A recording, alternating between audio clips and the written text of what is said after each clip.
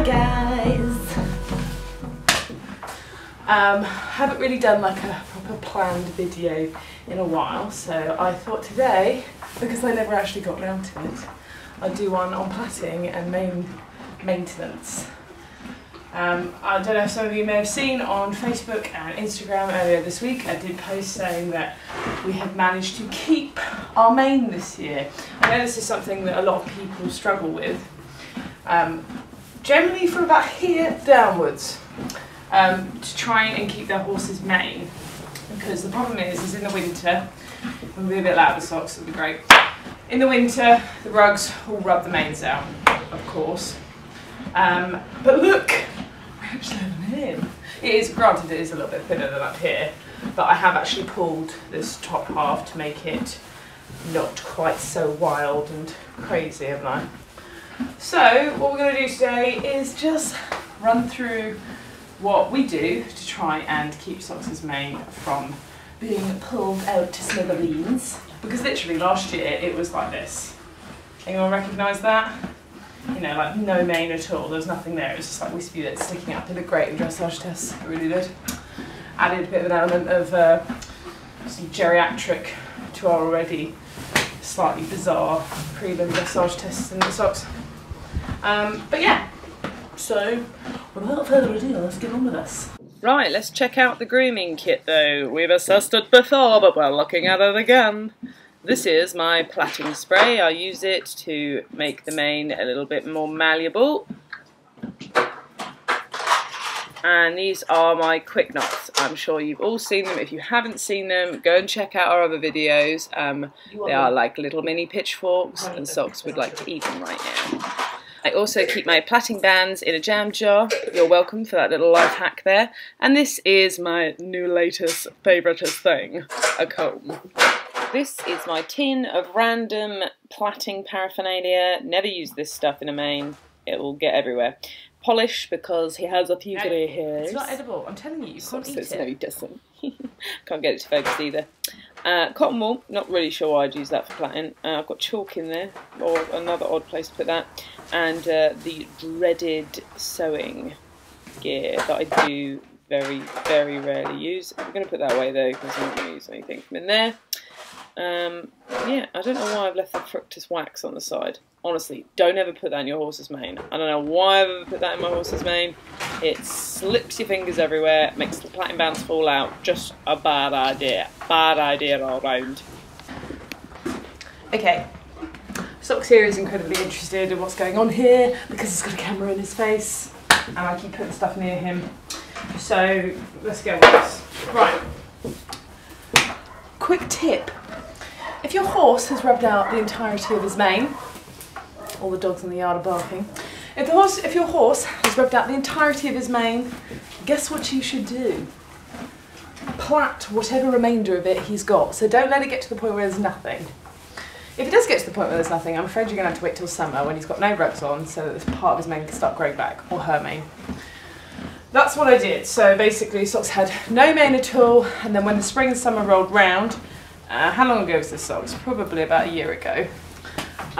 Then we decided to start putting it in plaits. They were very tiny little plaits. They were like that short. They were so small.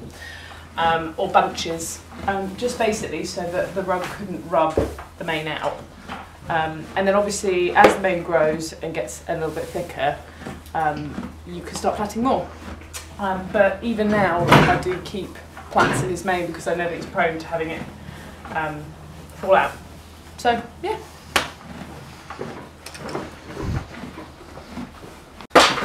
Right, this is Supreme Products Easy Plait. It basically is just a spray that adds a bit of stickiness to the mane to stop it from being too loose to plait. His mane's actually quite dirty, so it's not going to be a problem. But we're going to put it in anyway. Right, okay, I actually start from the top down to the bottom, but I've clearly put the camera and the horse in the wrong place, so actually I might move him. Socks is actually really abiding to have his mane and everything done. It's possibly like the best behaved horse you've ever met. Aren't you? You're my little circus tricks horse. But he doesn't actually do any circus tricks. Right, Let's put some of this in. La, la, la, la, la. I don't actually know how much you're supposed to put this in. I just kind of like do whatever. About as much hairspray as I put on a night out, which is probably far too much. Right. As you can see, it is a little bit thinner, but half a thin mane is better than no mane, eh? Right. This is possibly one of my favourite things I've bought this year. This is a high shine comb, but it's obviously got a clip on it. I think there's so I bought this from the shop, so obviously this is HY, high shine, I don't know. Anyway, so I bought this from the shop in Frog Hill, but you can actually buy these online. They sell them in different makes. There's what are they? Zop top brushes. You can buy them on the Lemieux website and stuff. So you can find them anywhere, and they're relatively cheap. I think this was about £4 or something. So. Oh, for a good bargain. I definitely recommend it because watch what happens. You see, right, here's my comb. Combing my nice sticky mane down. It's not that sticky. Right, okay. My hairspray is much stickier than this. Right, so I used the length of the comb to section out the plaits.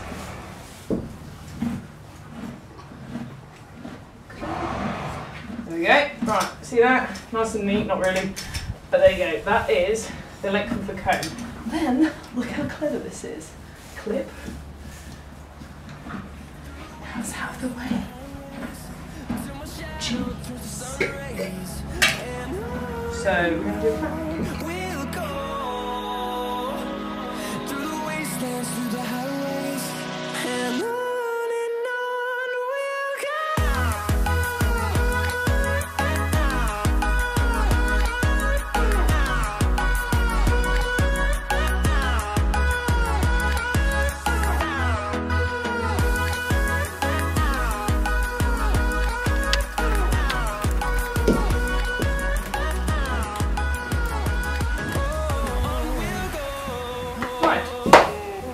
There we go.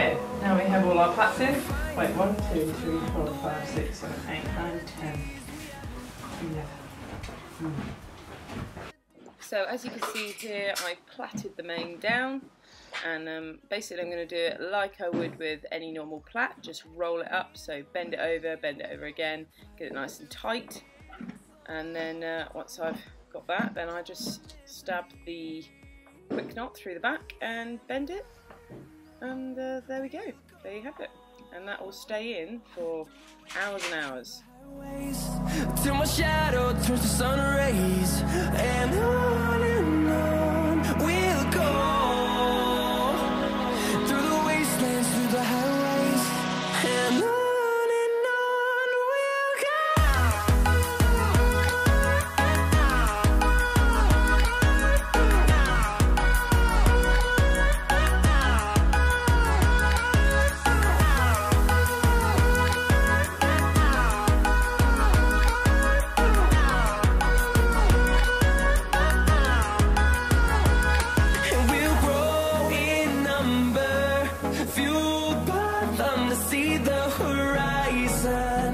Turn us to thousands, and we'll grow in number, fueled by them to see the horizon. Turn us to thousands.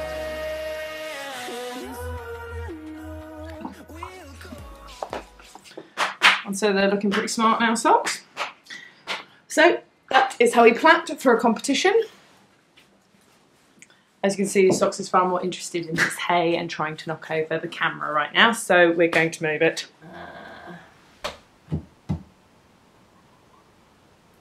Hi! Welcome to my room. Magic. Well, I'm going to keep this nice and short and simple. Yes, I use quick knots fairly frequently when I'm plaiting now. I do quite like them. However, it did take me 3 goes of competing and having my plaits falling out to actually get the gist of it. I kept putting them in wrong. I know that seems really bizarre, like how could you put them in wrong? They're the simplest things on the planet to put in. And it's because my horse's mane was too thick. I bought the wrong thickness of quick knots.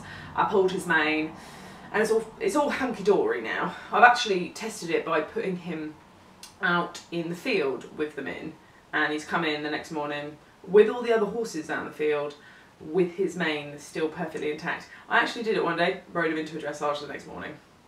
Yeah, so that's kind of how good they are. But you do need to practice before you decide, I know, I've got a dressage tomorrow, I'm going to put some quick knots in.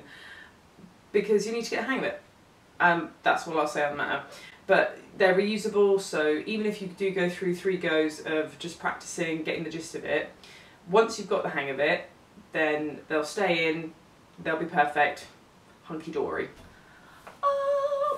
If you enjoyed our video today, please go to our channel, subscribe, like the video, leave us a comment if you like, because I quite like to hear about what you guys are up to, and if you've got similar YouTube channels, I don't know. As I said before, I'm quite interested in horses, I'm quite interested in silliness and comedy. I have a bit of an interest in learning about serial killers, not in becoming one. That's not something I'm interested in. Just checking out what's going on with it, because I'm pretty sure my next door neighbour is one. Actually, he lives 2 doors down. That way, no, that way. I don't know. Lives one or the other. See you later.